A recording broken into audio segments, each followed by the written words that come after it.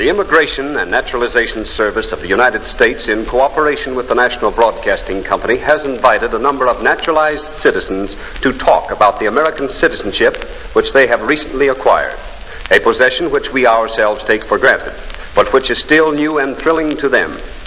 Today, we are delighted to have with us as guest on this program the distinguished scientist Dr. Albert Einstein, who has this very morning, just a few hours ago, taken his citizenship examination. Certainly, there could be no better time for Dr. Einstein to discuss with Mr. Marshall Dimmock, the Second Assistant Secretary of the Department of Labor, some of the reasons for his appreciation of American citizenship.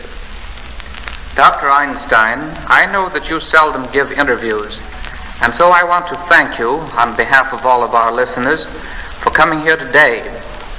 I'm sure that what you have to say will be of real interest and service to your new country. It is clear to me that it was a self-evident duty to accept this invitation. Though I must tell you that I do not think words alone will solve humanity's present problems.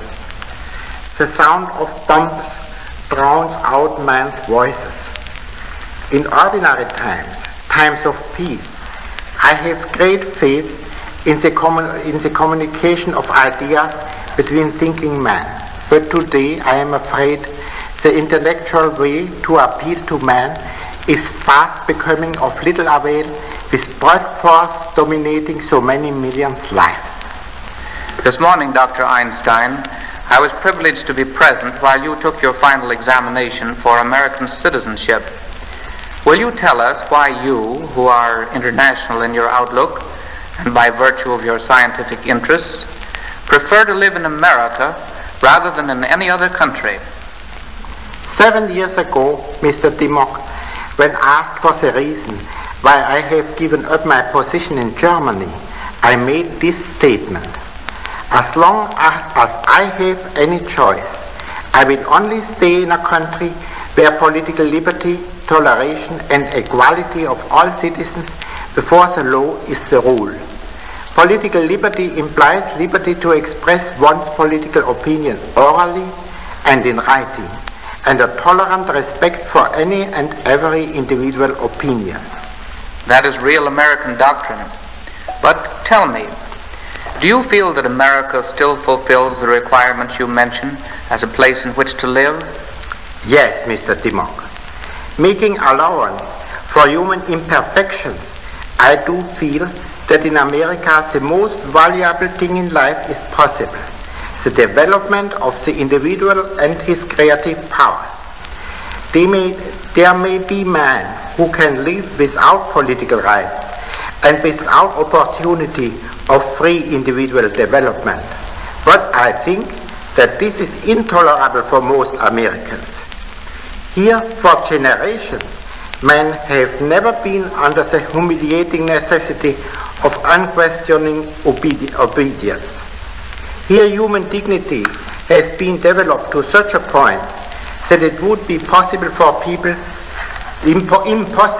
people to endure life under a system in which the individual is only a slave of the state and has no voice in his government and no decision on his own way of life.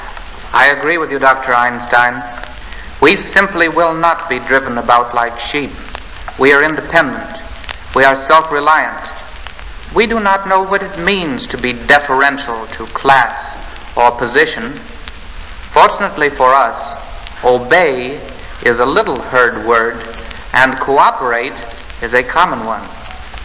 Yes, I think from what I have seen of Americans since I have come here, they are not suited by temperament or tradition for existence under a totalitarian system. I think that most of them would not find life worth living so. Therefore, it is very important that they consider how these liberties that are so necessary to them may be preserved and defended.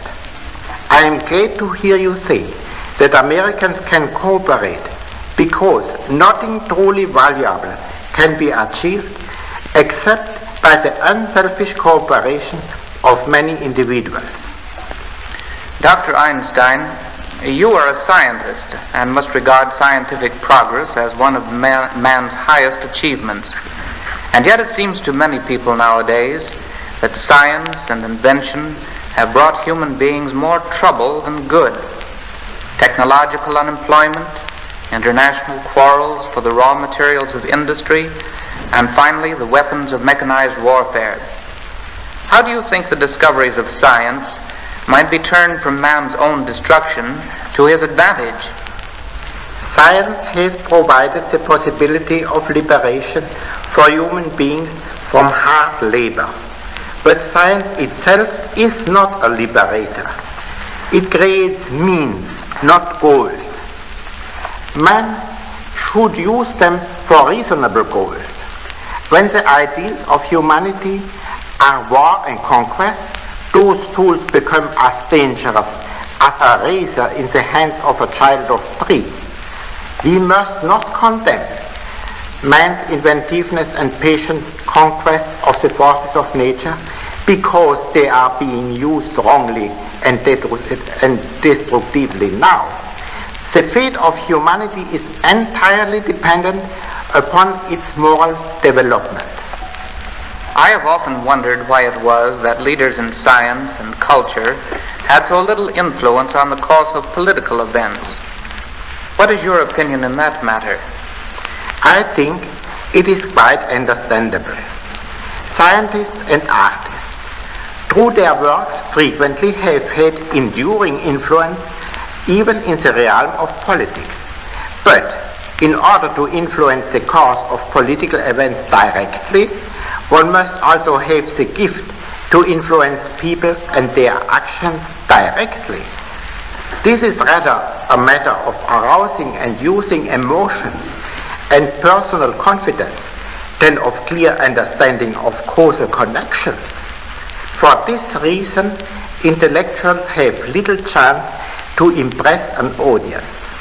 Also, they usually do not have the gift to make decisions swiftly. Among the outstanding American statesmen, Woodrow Wilson is perhaps the truest example of the intellectual type. But he too did not seem to have mastered the art of dealing with man. His greatest achievement, the League of Nations, appears today as a failure on superficial observation.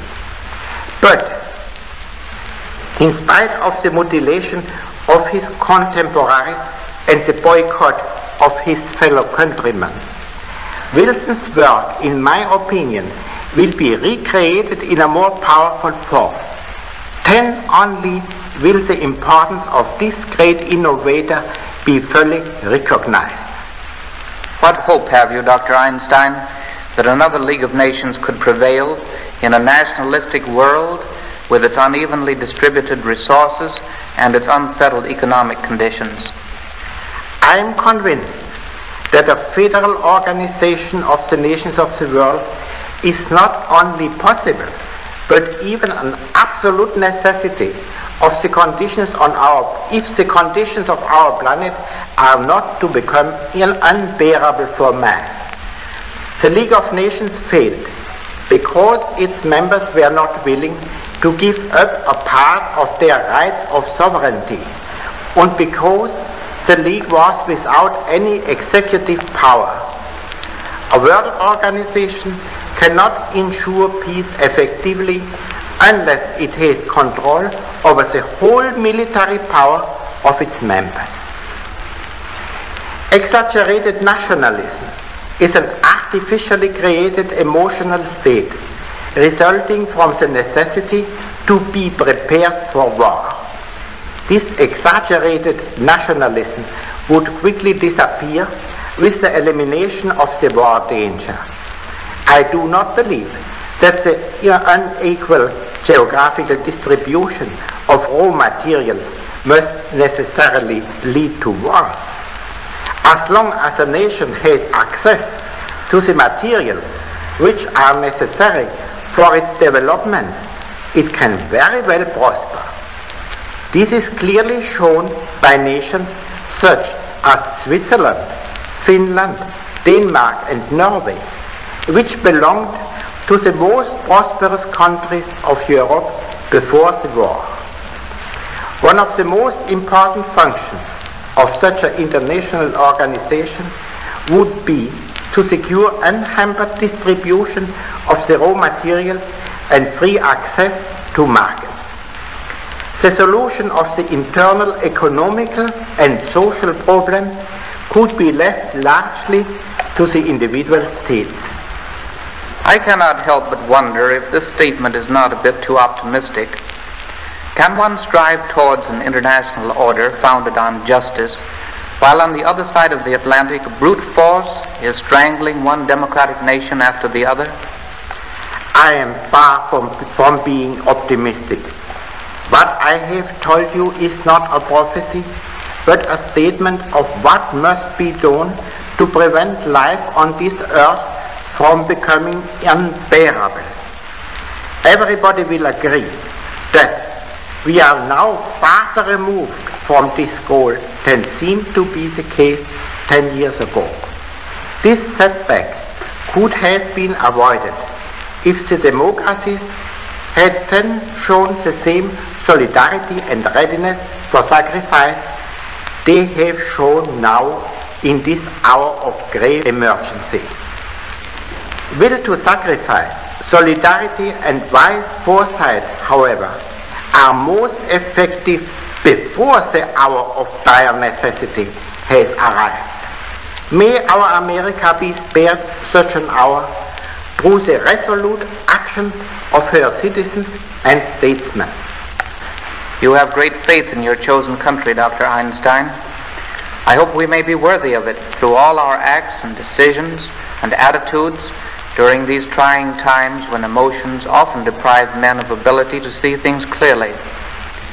I believe that most Americans act like Americans. By that I mean that they are innately just, tolerant, and reasonable. But a time of crisis tests the democratic qualities. For example, with 8 million naturalized Americans and 4 million aliens among us, we are challenged as a democracy to prove to ourselves and to the world that tolerance is not only an ideal, but a practical possession of all Americans.